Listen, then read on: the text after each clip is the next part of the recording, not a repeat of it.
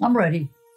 Well, everyone, welcome back to a very exciting episode of the Storybox podcast. Today, my friends, I'm delighted to welcome someone who has inspired me. Her story is going to challenge you. It's also going to be very uplifting at the same time. It's an incredible story, one of courage, of resilience, and a story I feel like everyone should get to know. My guest today is Tova Friedman. Now, thank you. That don't know who she is. She's the youngest person to emerge from... One of the youngest. One of the youngest persons, yes. I should say. And there weren't many. Is that right, Tova? There weren't many at all to actually come from... Well, there are very few because children were the targets. Yeah. So whenever the German army occupied a place, the first humans who were being destroyed are the children. And then came the elderly. Yeah. So that the very, very few children left from the terrible genocide. It's a harrowing story, but there's also hope and light. And Tova's here today, and she's sharing her story. She wrote a best-selling book, which is going absolutely crazy. She just told me that it hit the New York Times bestseller list, which I think it deserves.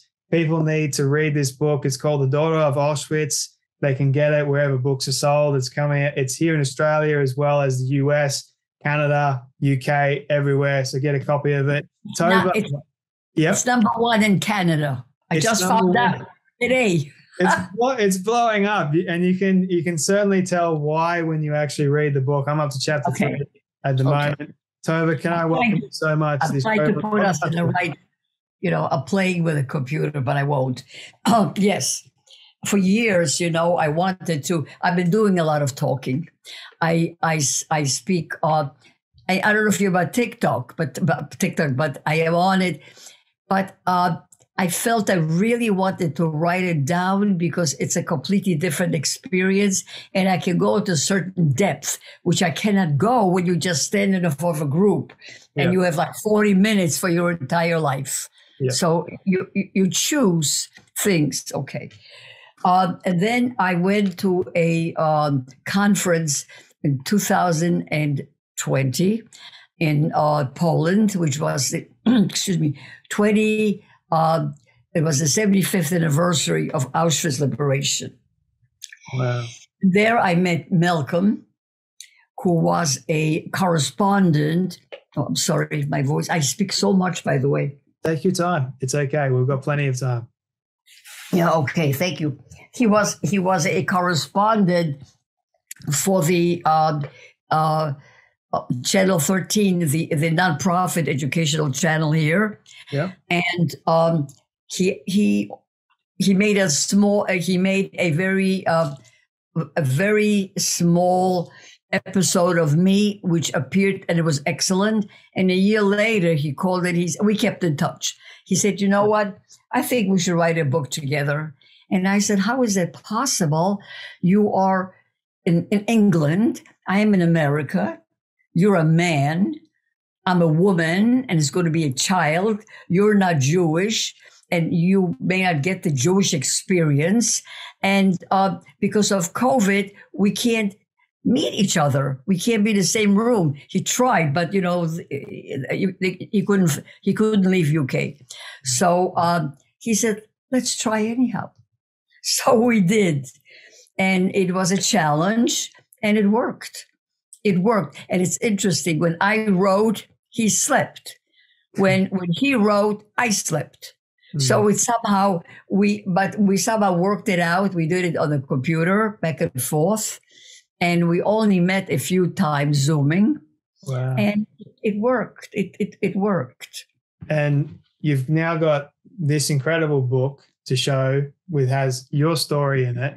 Now, I wanted to ask you also talk about in the very beginning, the opening of the book, you talk about how this generation of young people are somewhat forgetting or... Not forgetting, never knowing. They're never knowing as well. Never knowing. Which is a shame. Because not all schools teach it. In New Jersey, Most schools teach it, but it's unusual state. Other states don't have the mandate. I am not sure what happens in other countries, like in Australia or Europe. I really don't know. And I was sort of had this fear that I am the last generation. I'm 84, and I'm one of the youngest. Once I'm gone, we're gone. We're history. You can see us on YouTube. You can see us in a movie or something. But, all that media can be doctored. You can do anything. So people can say it didn't happen. Of course, she's telling you a story. She's talking about what? Yeah. So what I was afraid that it'll just disappear. We will disappear with our history. And most of all, the people who are murdered, they will disappear from history. The 1.5 million children and 6 million people just gassed, murdered, they would just disappear. And another reason is it's a warning. This book is twofold. It's a memory. I'm doing it to remember and to warn, to let people know the dangers, what can happen if I think, I don't know who said it, if good people do nothing. Yeah.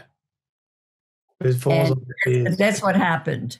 Because, this whole thing of the Holocaust was a process. Like I always say, I didn't wake up one day in Auschwitz. It was a process. And the process was years and years and years from the time when he wrote Mein Kampf, when Hitler wrote it. My father read it as a young man, and he just shrugged it. Oh, well, sick man, mental. Somebody's going to take care of him. Yeah. So it's a warning also. So when Hitler wrote Mein Kampf, wasn't it, I believe you said 20 years later, that's when things started to unravel itself, and no one really took warning or heeded those early warning signs. And even today, I don't think that the young generation, number one, they don't know about it. They need to know about it so that it stops them from repeating the same mistakes as what our predecessors did. But I'm interested for you, Tova, having gone through this experience yourself, having lived through it, and now knowing and hearing that no one really knows about it, and there is a warning there. But how does it make you feel that you could potentially be forgotten? Well, I'll tell you, we are all forgotten eventually, 100 years from now. However, right now, I don't know how it's in Australia, but all over Europe and America, there are so many issues between people, between politics, religion, color. Look at the shooting in our schools. I mean, America, it's appalling that a kid may not come home because some mad person or whatever came in. And there is so much dissent right now, that I am very happy that I can somehow say to somebody, stop for a minute, stop. Look what can happen to innocent children. Like right now, what's happening with the fighting right now. Kids are getting hurt. They're losing their families. They don't have a normal life. Yeah. They're losing their homes. And look, all the refugees. This world is scary. It's scary. And if people like myself who've been through this can say, stop and listen, I'll tell you a story, a real story. You're right. For myself growing up, I was blessed to hear these stories because it made me aware and it made me understand. Where did you hear them? I heard them, number one, in school. And then they do that? Really? Yeah, my school in particular was very, very good. I had a great history teacher that took me through all the stories. And from start to finish. And then myself, my dad is a history nerd, so he would What is your dad again? What? Sorry? What is your dad? He was a history nerd, so he loved. Oh, history. Yeah. That's great. So you were blessed. He was always talking about World War II, things that went on, and then in my later years, I wanted to learn as much as I possibly could. So I picked up books. And when I started this show, even I reached out to another Holocaust survivor who wrote a brilliant book too. And I wanted to share this message because I think it is important so that your story lives on for a long time so that young people can understand that this atrocity happened in the past. 6 million people died, including kids, and it's devastating. And I hope that doesn't ever happen again. Well, that's the thing. It's a warning in a sense that if you're not careful, it may not happen in that way because, each generation has a different style. That doesn't mean that children won't be hurt. Yeah. In a different way. Or the elderly. In other words, hatred and the fear of the other, the literal fear of the other can lead to some kind of a catastrophe. Yeah. And that kids, and we all have to be aware, and children especially. From the eyes of, going back a little bit to your story, from the eyes of a child, would you be able to help people understand what you saw? And secondly, why do you think people hate in the first place? Why people hate in the first place? Yeah.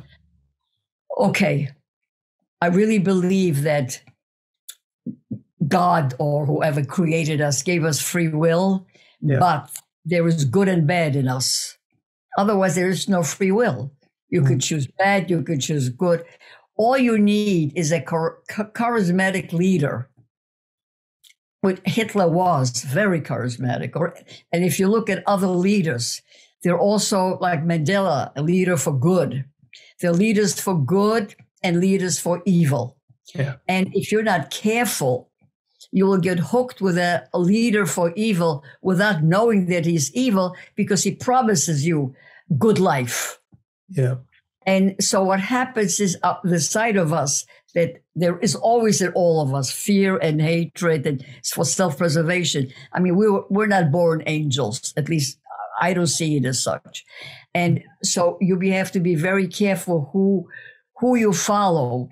And I think that young people have to be self-aware.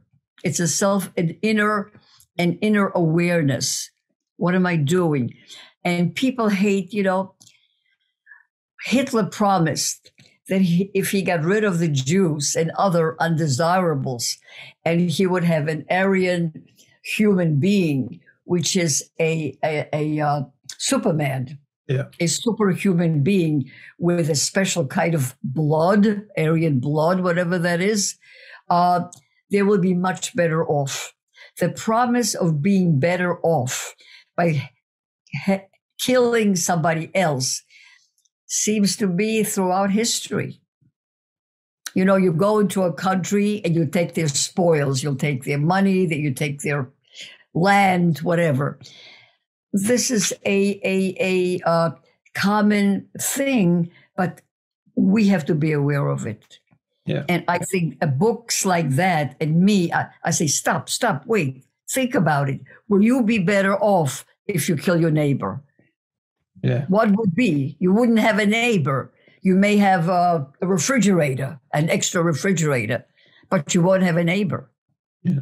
So I think that was one of the motivations that people like us are writing stories. Before we move into the hope side of things and what you're doing today and coming outside of surviving Auschwitz, can I ask you to share, I'll take you a little bit back a bit to that time when it all started, it all began. Are you able to describe, you say in chapter 3, like the title is "And Then They Came for You." Are you able to share what your upbringing was like before? I think there's a story in there that you lived basically underneath the kitchen table, I think it was. Right. And Right. you just had the eyes of a child. So if we can go back to that time for a moment, and you can share some of the things that you saw as a kid, what your parents were like, all those incredible things. I want people to read the book. I don't want to give everything away, but Just I give them feel a free to little. share a little bit. Yeah. Okay. I never knew peace because I was born 1 year before the war. So my first awareness is in a ghetto already. Not even when we were in a lovely apartment with my grandparents. Already all the Jews from our town were put in a very small area, very, very crowded. And there was no space in general. I can't remember any other child there. There may have been, but I remember kid is little, right? Kids did come and visit under the table. I do remember that, but I'm not sure they lived with me. And I lived there because it was convenient in a sense. It was warm. It was safe. I had a lot of stuff under that, blankets, and every so often my mother, she fed me there, but I could hear what was going on, and I could come out any time. It wasn't a punishment. It was just a place that I felt safe. And my mother, and I also knew at a very young age that the Germans were there to get us. This I knew from the time I remember. Now, I don't know how I found out because, it comes by osmosis. You hear it, and a child absorbs it without the words. And I knew it was dangerous. Yeah. You feel it, like an animal. You feel when it's dangerous. So I knew I was safer. And then one day they came in, they got my grandmother. And she was elderly. She lived a very short time with us because she lived mostly with her other children that are more religious. My mother wasn't as religious, but they shot her right outside the house. And then I remember when my father came and he said then I was already out of under the table, and I was standing by a regular table, standing. And I remember my father, and he had tears coming down. And he said, I put them on a wagon. And we knew what that was. He escorted his parents. He helped them physically up, and they were taken to where there were open graves. Where they had taken all the elderly. That was the day of the shooting of the elderly. So I heard that. I just wish I knew the date, but I didn't know dates or anything.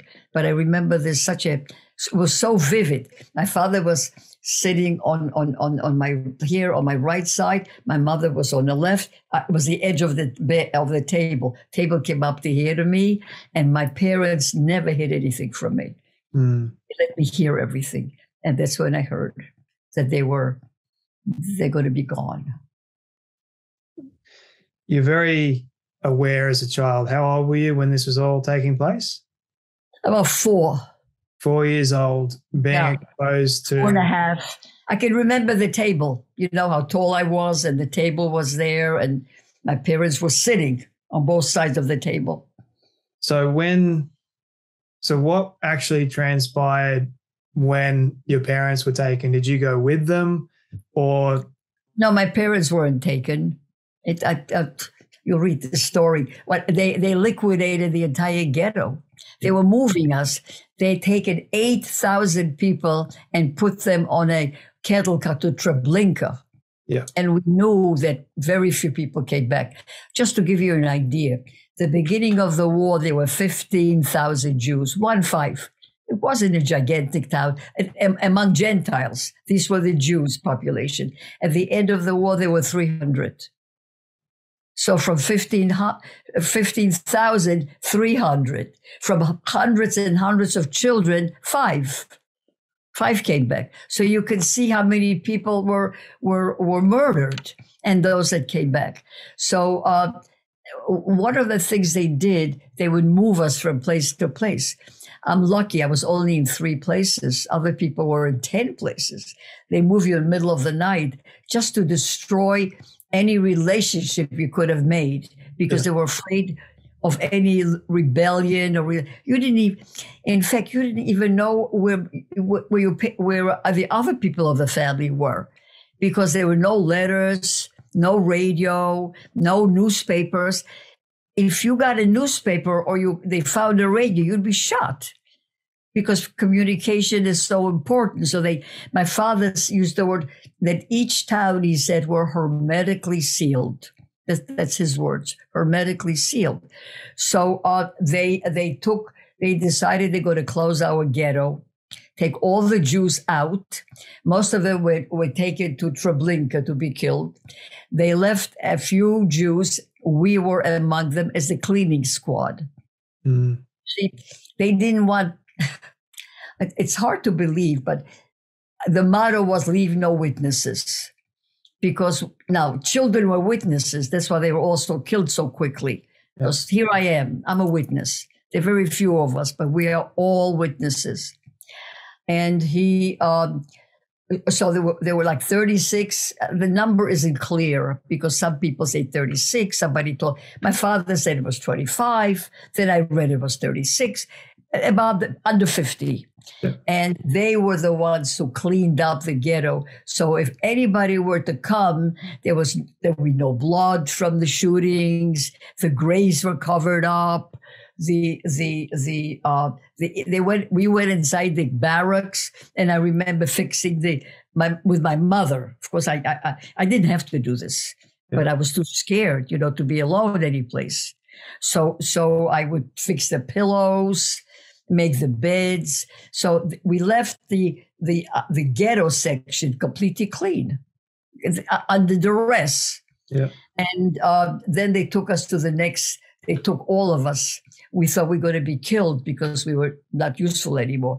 But they took us to the next camp, which was the labor camp. Sorry, you continue. No, go ahead. No problem. I was just going to ask you, how were you able to survive from being killed? Because you were a child and the Nazis didn't. I have no idea. I can tell you, there were so many times that I should have been killed. Right. And you just, I don't know. Sometimes,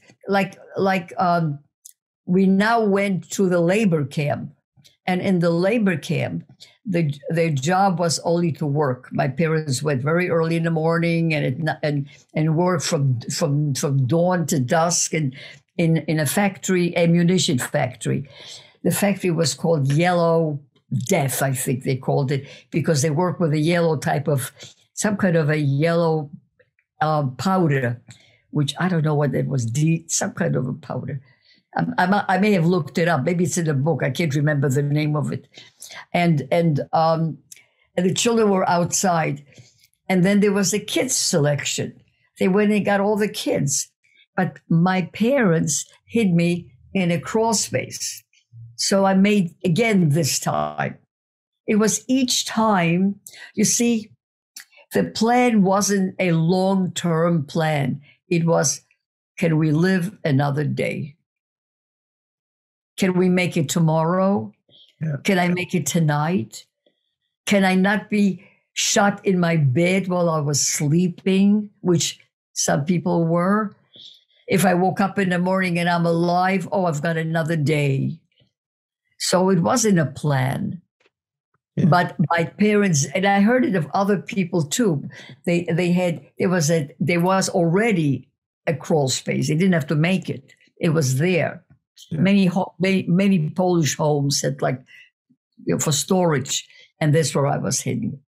I remember I've watched the movie several times, Schindler's List. Oh, yes. Every time I watch that movie, it makes me cry, and it's really, really hard to watch. But one of the scenes, you see a child trying to find a hiding place. I don't know if it's in the ghetto or if it's in one of the camps, and finds in a latrine, like the toilets, and all these other kids are in there already trying to hide. Did you see anything remotely similar to that in Auschwitz? at all? I'm not sure what you're telling me. Maybe can you say it again? So They found what? In the movie, there's a scene where a kid is trying to look for a hiding place. And hiding place. Yeah. Okay, I got it. I got what you're saying. Yeah. Well, we weren't free enough. No, we couldn't do that. Wow. You see, they tattooed us.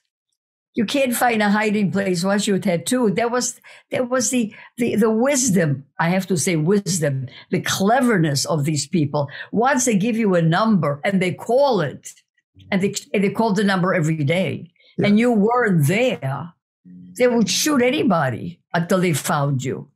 So you didn't dare. There was no place to hide. We were like open to whatever happens, completely open, like an open field. So you couldn't hide that I know of. Yeah. I'm sure there are people who did, but I never even imagine it, because I had to make sure, and not that when they called my number, I said, here, I'm here. You know. How long were you in Auschwitz for? Well, I think we came around August. I'm not sure. So till January. Till January 27th, 1945. So August, September, October, November, December, about 6 months. Wow. Do you remember? Wow. Really? Wow. 6 months. It's amazing. And you survived 6 months, which is incredible that you did. Incredible. Even just dying from starvation. Yeah, as a little kid. So how were you able to... can you describe from your perspective as going back as a kid, what were the conditions like for those people that... Well, with my mother or without? Okay, I was taken away from my mother when I was very ill. They usually killed people who were ill. What they did was they put them in a room like a hospital, but without doctors that I know of. Yeah. And you survived. If you didn't, and if you were weak, you were killed right away. It's a miracle that I survived. I had diphtheria and scarlet fever. My mother told me that after the war, I didn't know diseases, and without any medication. Do you know that people die now without penicillin? Yeah. If you have diphtheria, scarlet fever is a dangerous... I just 6 weeks later, my mother told me somehow I came out, but I didn't see my mother anymore. They took me away to the children's place. And that's where what was like, first of all, you have to understand we were utterly starving. Yeah. Starving and cold. Because by then, Polish winters are very cold and they come very early. By September, October, it is freezing. And we had very little clothes, so we didn't have that much energy. And we got very little food twice a day, a tiny bit of bread and some soup or something. And the kids just sat around. There was, once in a while, they took us for a walk. I remember that. We lined up and we went out a little bit. And that's where we saw bodies all over. It wasn't a walk in a park. No. It was on corpses that froze or that they didn't get a chance to take them away. They were like strewn everywhere. Left them there. So, that's... Oh, and sometimes we would meet other children outside. And I remember meeting children that were in the barrack of the twins, Mengele, and they would tell us the latest experiments. Kids would talk about everything. That's the funny thing about people think children don't know. I knew the experiments that Mengele was making that week because the other children told me. Wow. Do you share that in your book? I don't remember. Oh, that's okay. It's very hard to, because we were so far away, I and my co-writer, we shared a lot. But as memory is a strange thing. It comes out. I think you've got a pretty good idea there, but we know everything. Of course. And what you have shared already is really, really informative. The fact that you actually remember that much. Oh, my goodness. You know what kind of this I do share. You know what kind of jokes we had. It wasn't really a joke, but that's how people behave. A 5-year-old or 4-year-old, I don't know how old, would take a little kid that's 3, the younger one, and say to the kid, "I saw your parents," and the kid would say, what do you mean you saw my parents? You don't even know what city I'm from. They're all Polish, but we didn't know what town people came from. You never met me. Oh, yeah, come. And he would take them to the window and show them the smoke. See your mother and father? I think your grandparents are right behind. And the kid would start screaming and crying. We all knew what was going on. Maybe we didn't psychologically feel it so much as if we were adults, but we knew quite a bit. Yeah. Going through a lot of that, I guess you could call it trauma, and having to experience all those things. I wanted to get to that part in just a moment, but I wanted to ask you about your mother. So your mother plays an important role in your life. Very. Can you describe for me how important of a role your mother played? My mother saved me. She not only saved me physically, my mother saved me emotionally. Wow. Because physically, she always knew how to hide me when necessary and so forth. But emotionally, she verified what I saw. So I didn't feel crazy. You know how sometimes a child hears that their parents are getting a divorce. He hears that. At 5 years old, you can hear it. And the mother says, "Oh, no, we have a fabulous marriage. Daddy and mommy will never leave each other," and blah, blah. And then the child begins to wonder, what did he hear? Is he like, well, with me, everything was up in the front. Everything that I heard and saw, my mother verified that it's true. Yes. Yeah. For instance, when we got off the cattle car and I was facing those terrible dogs, the dogs have been, I still to this day, I have trouble with German Shepherds. Even the word German Shepherd has a terrible connotation. And I saw them very close to me because I was 5.5. They were like my height. And I said to her, "They're going to kill me. I know they're going to eat me. They're going to kill me." She said, No, they won't, because they train to kill only if you run. You're not going to run. I said, "No." So therefore, I knew I was safe because I knew I wasn't going to run. I was standing very still, very, very stiff and very still. She helped me interpret reality. Yeah. So that I don't think that I am nuts, that I'm hearing things that are wrong, that I'm wrong. Yeah. And that, I think, gave me a lot of self-confidence also. Yeah. Because I heard, I saw, and what I heard and saw was true. Yeah. In reality, it was based in reality, not just in my head. No. She survived, right? Oh, she survived, but she died very young.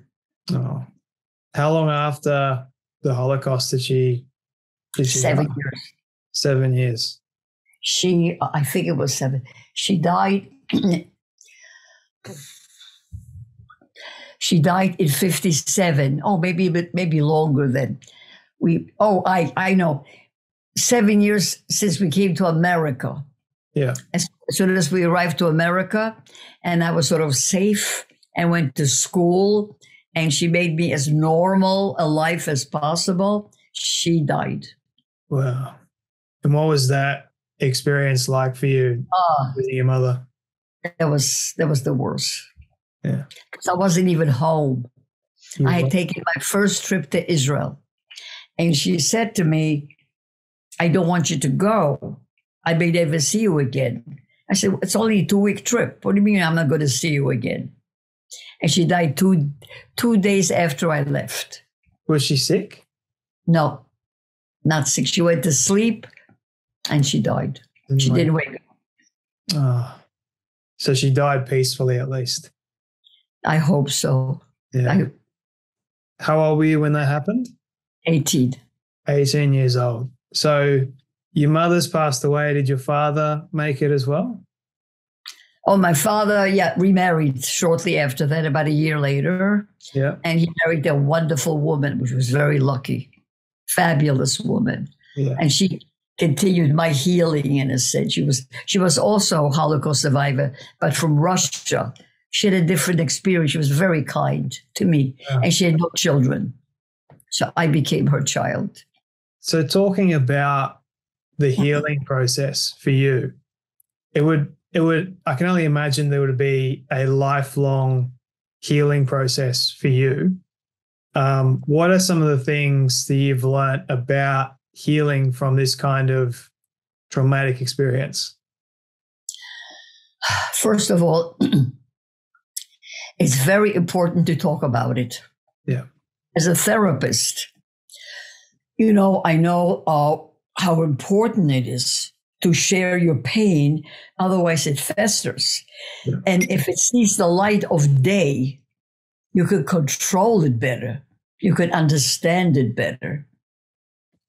It's not like I was not the only victim. Yeah. There were other people, and how lucky I am that I'm here and others aren't. So I started talking about it, but not till I was a mother already. In the beginning, I couldn't talk. Yeah. And then I shared it with a lot of other people. And when they became interested, in the beginning, nobody was interested. In the 50s or 60s, nobody. About 70s and 80s, maybe even later, 80s and 90s, people began to allow us to talk. Mm. So that was great, number one. Number two, when I came to America, I met a lot of other child survivors. They weren't from Auschwitz, they were from Russia. Yeah. But still survivors in some way. So again, I had a group that got me, understood me, that I couldn't get into the American culture. I didn't understand the American kids, but I could understand the European kids. We all spoke Yiddish. We all had accents. We all had parents who were half the time hysterical. If we were late a half hour, something, we understood each other. And that's very good in healing. And for you to actually have the permission, I guess, to share your story, I wanted to ask you, the moment that you did share it, can you take me back of what led you to sharing it? Why did you want to share it back then? Well, the very first one was my daughter was in high school, but maybe a little bit younger. And the teacher said something about, she came home, she said, they're talking about Holocaust. And my kids know about me from the time they asked what the number was. Will you talk? So I talked to a little class. And then my temple, it was mostly in a Jewish groups, a little bit, once or twice a year. And then somebody said, can you talk to my class? A regular public school. And it spread. Yeah. And I say yes to everything. I'm a yes person. I'll talk, I'll come, I'll go. So how many children did you have? I have 4. 4 children? 8 grandchildren, yeah. 8 grandchildren. You have, I believe, in this book, in this version that I have, you have a couple of photos in here. And I wanted to show everyone. Oh, yeah, my kids. That's yeah, and my husband. And then the bar mitzvah. That's very nice. I'm glad they're there. I was looking through all my love visual, the way my brain works as well. And there's also you at a university teaching in Michigan in 2015, I believe. Right. There's another one with you in New Jersey showing your number to the kids. Right. And having all these experiences. But I wanted to ask you a very important question regarding the topic of forgiveness. Now, I know it's a very touchy subject for some survivors to talk about, but what's your experience been like with this topic? In Judaism, only the person who can forgive is the person who was hurt. Yeah. Those people are dead. They're ashes. They can't forgive. I will not forgive for them. Yeah. I cannot forgive for them. Forgiveness. No. You can't. Now, I have the new generation, I know is different. And I know Germany is different. And if I ever go to Germany, because the book is translated into German, how I'll be able to separate this generation to everything, to their grandparents and great-grandparents, but they did. Yeah. I don't know. I hope I'll be able to. Yeah. What's your number one hope for this book? Hope? Yeah. That as many people children, young people especially, like in the 20s. Yeah. 20, 30, where they should have known and they don't, and yet they're mature enough to understand it. And that as many people as possible read it. I'm 26. You're 26? I'm 26, and I consider this a huge honor to be able to speak with you and listen to your story. And I can't wait to finish your book. I apologize that I haven't, because I'm actually releasing my own book. Oh, wow. Let's see. The Path of an... Wow, Eagle. Wow. Yeah, so that's this is my what is it about? So it's pretty much about, I can't really compare my story with your story, but you don't have to compare. I've been through some crazy challenges over the course of my life, some different obstacles that I've had to learn how to overcome. And I think as a young person, for a lot of people, like even older people, they look at a young person, they think, oh, he hasn't been through much, and well, it's a mistake. Big time mistake. So I know that people are out there that are suffering at the moment. So I wanted to give them a unique healing path forward. And so that's really the path of an eagle. When knocked down, you get back up. And give me one sentence. One sentence.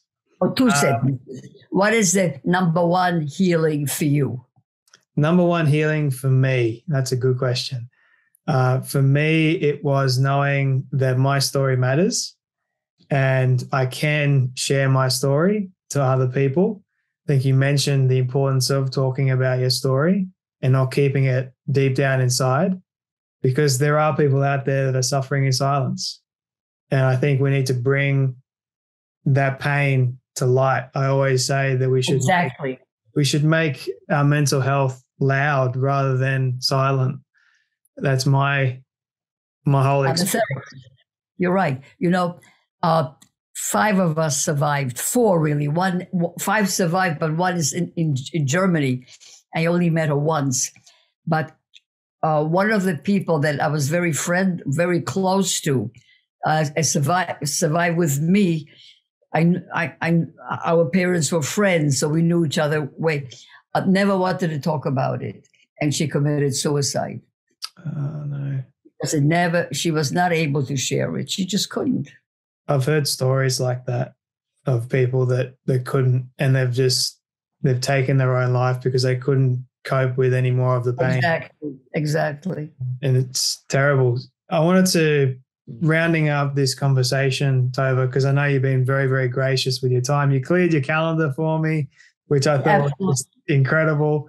You're an amazing human being. And this question I wanted to ask you. Is your book in America? Can I get it on Amazon? I will send you a copy. I will personally sign a copy and send it to you. So I'll ask after this, I'll ask for your address if you don't mind, and I will send you a copy of the book. I love it. So you don't have to pay for it. So I wish I could send my, electronically. We do it, right? Yeah.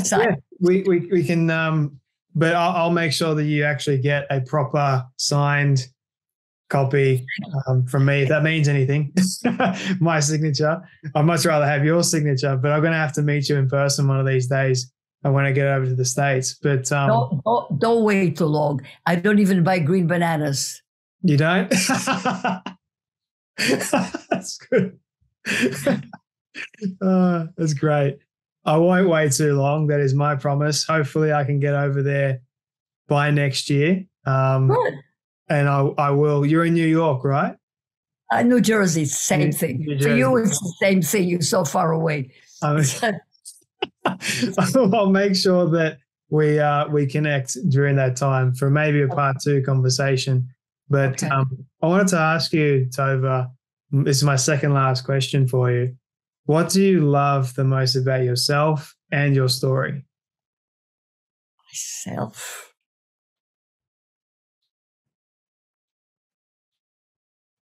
I don't think of loving myself.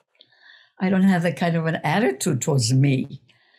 What it is I am humbled and surprised that this book, which I thought will just be wonderful, so my grandkids will know the story, is all of a sudden it's so widespread, and everybody's grandchildren may know the story. It's just amazing. I'm happy about the book because it encompassed, although not in depth, because we only had 6-7 months to write the whole thing.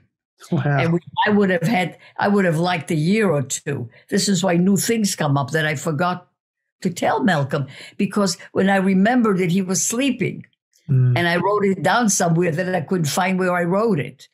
You know, it's different when you sit next to each other. Yeah. So I'm only happy that it encompasses from the beginning almost to now, not in depth, but it gives a bird's view idea of a life that is still going on.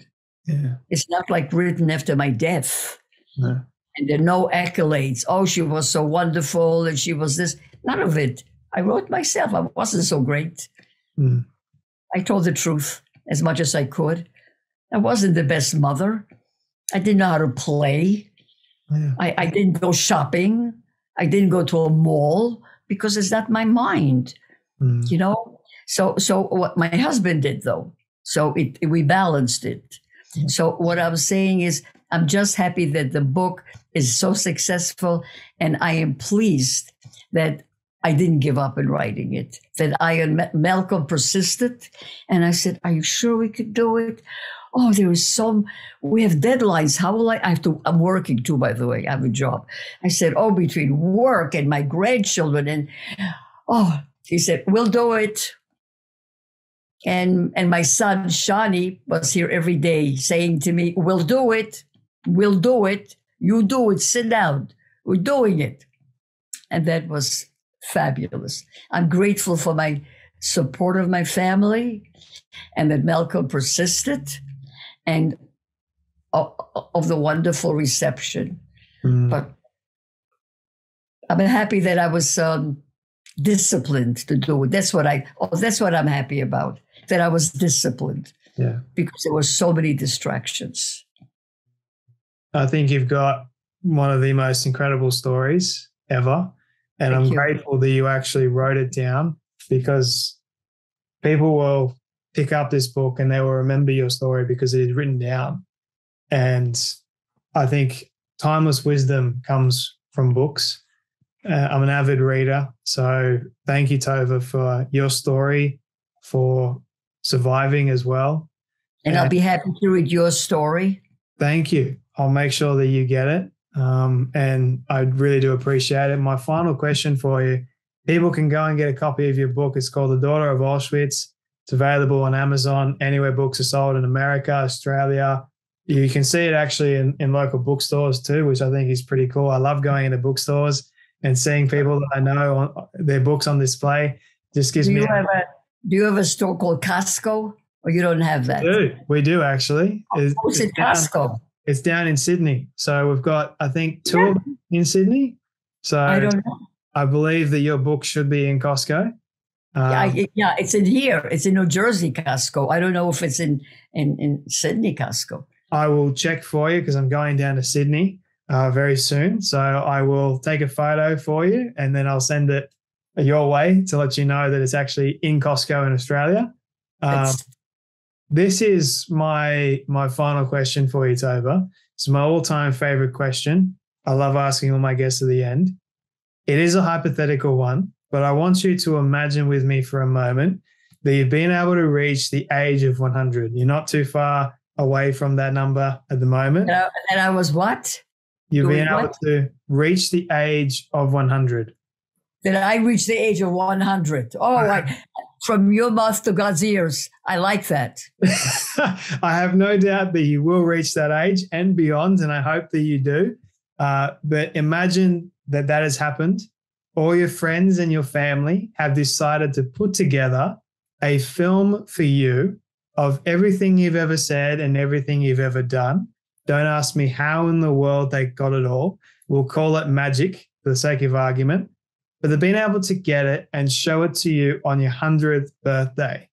What do you want that film to say and to show about your life? I'll say it very simply. She didn't waste her time on this earth. She used the years that she was given as productively as possible.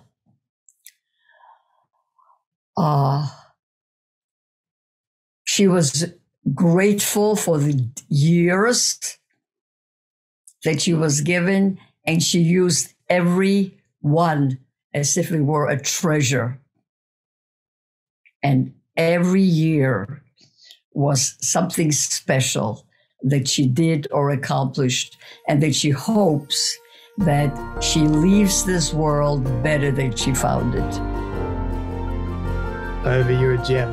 You're an honest to God gem of a human being. I'm so glad that we have met and I got to listen to your story.